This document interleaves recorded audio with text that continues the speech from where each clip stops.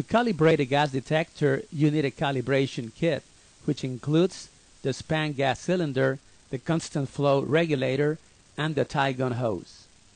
The span gas cylinder has a label with very important information, such as the span gas concentration value and expiration date. First, we zero the gas detector. Then we insert the calibration cup. Let some span gas flow into the gas detector. This typically takes 2 or 3 minutes.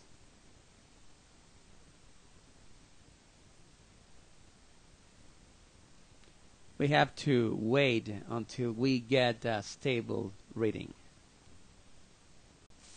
At this time, the reading should be pretty close to the span gas being applied.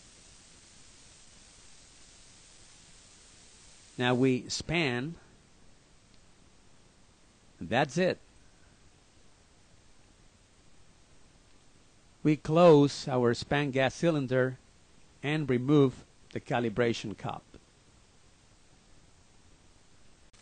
Gas Detectors USA provides a wide variety of industrial gas concentration transmitters, gas detectors, multi-point alarm panels, and calibration kits. Visit us at gasdetectorsusa.com.